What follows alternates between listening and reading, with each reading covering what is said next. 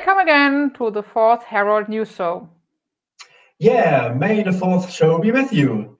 Did you manage to enter the 2D world so far? No, I'm still struggling. Well, I got in, but I'm trapped in a bellabad. Apparently this year, a lot of people experience issues with accessibility with the remote chaos experience. A lot of people have to deal with these issues, but on a quite different level for their whole life. So it's a good idea to take such issues more seriously.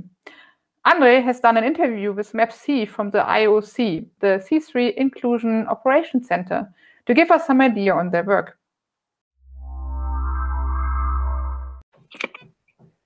Hi and welcome. Today we're talking to Caroline. Caroline, why don't you explain to us exactly what you do that makes it easier? Hi, so technically I'm not responsible, but I'm one of the people who tries to do stuff about integration. I'm from the IOC, the Integration Operations Center, also known as C3 Access, and we're trying to address concerns about disability and people with disability and accessibility. And of course, there's been lots of activity in that space before in the past couple of years. So we're not really completely new, but there's a lot of people who've done sort of accessibility things in the past, and we're bundling that activity. I mean, the Quiet Cube has been one example of something that's been very helpful from C3RT. And I mean, we're not just there for disabled people. I mean, there's lots of accessibility that's good for everyone. Like, for instance, lifts are pretty much good for anyone, or using simple language communicates well to anyone. But of course, disability is kind of a focus of ours. Has rc3 proven a particular challenge this year?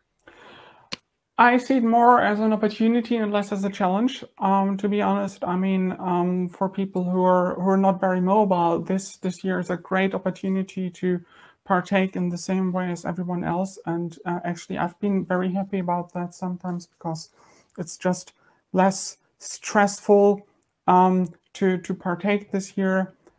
So that's good. I mean, of course, there have been difficulties, but we've been working with the orga to address them, like, for instance, making sure that the websites are accessible and that there is simple language or simpler language being used, that are high contrast themes and that sort of thing. So we've been working on that, but hopefully we did a good job. How can people reach you if somebody has the feeling that he would need some help? How can they reach you or the group that you represent?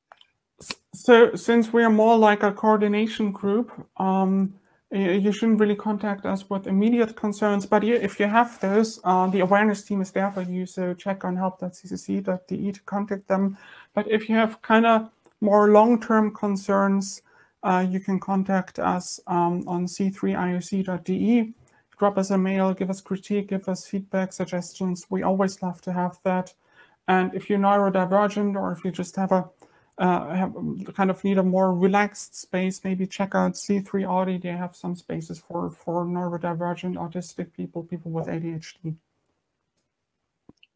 And all these links, of course, will be found on our website under the link collections. So if you want to know more and learn more about accessibility and disability, there are two talks I want to recommend to you. There's the Felt Empathy talk by Beta Lars, who's leading the C3 team about autistic representation in the media. Day 1, 6:30 p.m. in the evening, Coast West main stage.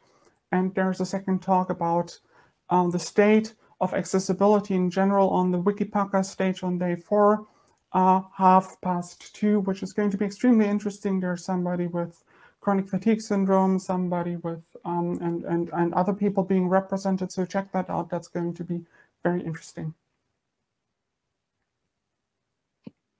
Thank you. It was great having you.